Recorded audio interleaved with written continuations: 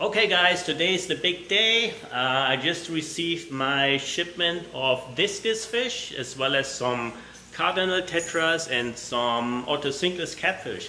So let's walk out and bring them in and put them in this beautiful tank.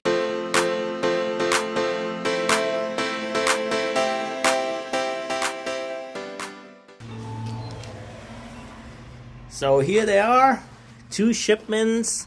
And I purchased my fish from Jack Watley Discus. It's a very well-known discus breeder, and hopefully everything will go smoothly and I don't have a lot of losses, or hopefully none of them. And yeah, let's unpack them and acclimate them. So I just opened the first box, and here we have some RODI replacement cartridges. I will explain later why I need them. So I just opened all the bags for the first box, and there are 10 bags in here. So here are the 10 discus fish that I ordered, and you can see them down there. Some of them are really stressed out. So I will start the acclimation process by putting in 1/8 cup of my tank water into each bag every 10 to 20 minutes, and do that for about an hour to acclimate them, and then put them in the new tank right after that. In the second box we have a bunch of krill meal. This is going to be used for making a special beef heart recipe for the discus fish. I also purchased 100 grams of discus medicine. This is good to have in hand just in case something goes wrong, such as them having parasites. And it's also good preventative to do give it to them every 3 months or so. So I purchased 100 grams. Let's see, we got 102. Okay, here we have 1 of 2 bags of orthosynchus catfish. These will be good for keeping algae at bay. I have 1 of 2 bags of neon tetras, actually cardinal tetras, and these will be good for helping the discus acclimate to the new tank, because these are also schooling fish, and if the discus see these types of fish roam around freely in the tank without hesitation, then the discus fish will know that it's basically safe to be in this tank, and they will also lose their shyness. One thing I always like to do is to test the pH and other parameters in the water that the fish came in, to see how close it is to the tank water that I have. The way I acclimate them is I basically just use a turkey baster and just put 1 of them into each bag, and do that every 10 minutes. Okay guys, the acclimation process is finally finished. It's time to put in the discus, and I hope everything will go well. So I'm actually going to be putting these fish into the tank using my hands. So they're really gentle, and they should basically just rest on my hand, and then I will just plop them into the tank, and that should be it. Alright guys, here we go.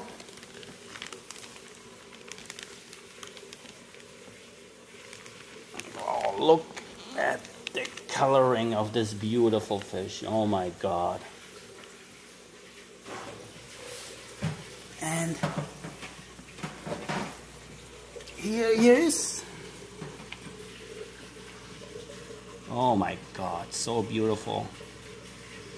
Wow. I'm speechless.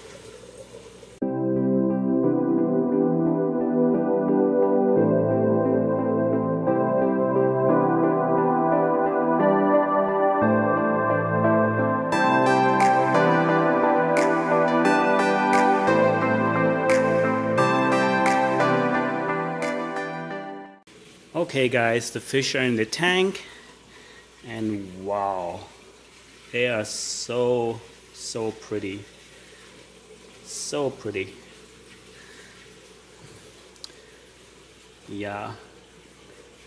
This is kind of what the hobby is all about. This is basically the top price when it comes to what fish you can keep, in my opinion. So they're very sensitive, so you need to have a lot of experience and be on top of your water parameters and your maintenance. But if you do that, then yeah, you are in for a really nice treat. They are so beautiful. Okay guys, so it's been a couple of hours since the discus have been introduced to the tank, and we can see that a chunk of the group is already pretty comfortable swimming around, and we can also now see the cardinal tetras, very pretty fish. The otocinclus are spread around everywhere on the wood. So yeah, I think everything has went pretty well. And we still have actually four fish in the back hiding.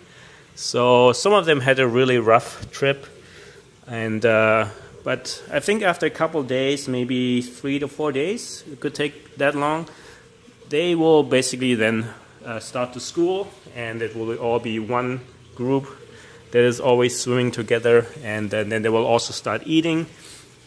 And then this project is basically completed. So thank you so much for following along, and obviously this is not the end of the road. There will be, you know, updates in the future and maybe new fish, I'm not sure. So I'm a little bit limited with what I can put in there because of the high temperature. And yeah, but please follow along for any future videos, and thank you so much for watching this one. Guys, something absolutely amazing happened. These discus fish have been in the tank for only 1 week, but look at the tree stump right in front of you, right in center. It already has some eggs on it. So the female right there is laying eggs already after 1 week. That is so cool.